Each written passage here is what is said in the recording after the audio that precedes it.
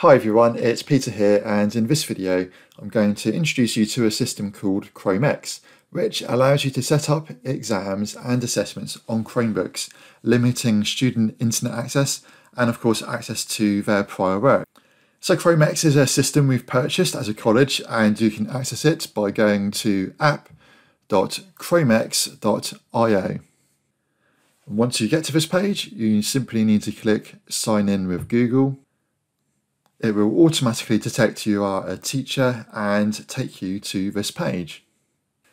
So to set up an exam, we simply need to press the Create button and then select Exam. And now let's give our exam a name. Next, we need to select the start time and date and end time.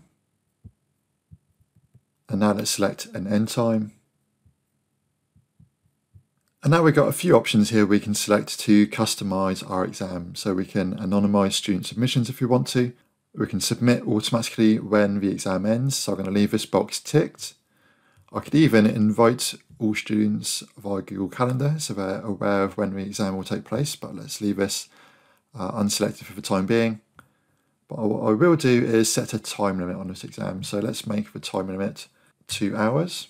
Next, we have the security section. So in here, we can set PIN codes to start the exam, resume the exam, or submit the exam. So in this instance, I'm going to set a PIN code to start the exam. So students won't be able to start the exam before your lesson without having this secret PIN code. And lastly, we have options down here for accessibility, which allows us to customize the environment for students with access arrangements. So in here, for example, I can select spell checker if a student's entitled to use this. And then if I scroll down, I can find English, British. I can also turn on text to speech or speech to text. And once you're happy with all these settings, simply press create. Okay, so now I've created the exam. I can still customize these settings if I want to. But the next thing we need to do is add some students to this exam. So let's scroll down and then select the Add Students button. And from here, I can either add an individual student, I could add a student from a group, so using one of the class or course groups we've created for you, or I can add students from a course on Google Classroom. But in this case, I'm just going to set this exam up for an individual student who has a word processor access arrangement in my lesson. So let's select Add User as a Student, and then all we need to do is type in the student's email address and press Add. After adding the students, you get some extra information appear up here. So from here we can see whether a student has started the exam or not, whether it's currently open, and whether it's been submitted. And while the student is taking the exam, if you click on the preview icon, you can preview the last saved content. And content gets saved, I think every 10 or 30 seconds. Now if we go up here, we've got a few other tabs to explore. So let's select Teachers next. So from this tab, you can add an additional teacher.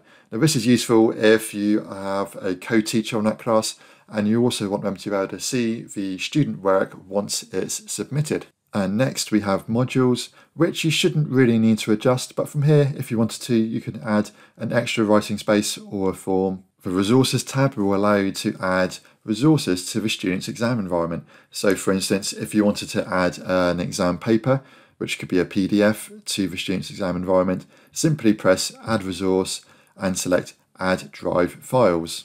And as you can see here, we've got several other types of resources you can add as well, such as a YouTube video or a website.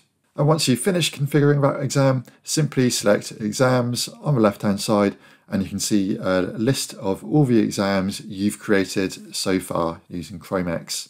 Once the exam is completed and the student has submitted their work, you'll receive the submissions update here, and you'll be able to click on the Drive folder, this icon here for the exam, and that will enable you to see the student's work, which will be saved as a Google Doc and as a PDF. Well, that's it for this video. I hope you found it useful. We've also created a student guide for using Chromebook, which I've included a link for in this video's description. If you've got any questions, please do reach out and get in contact with me.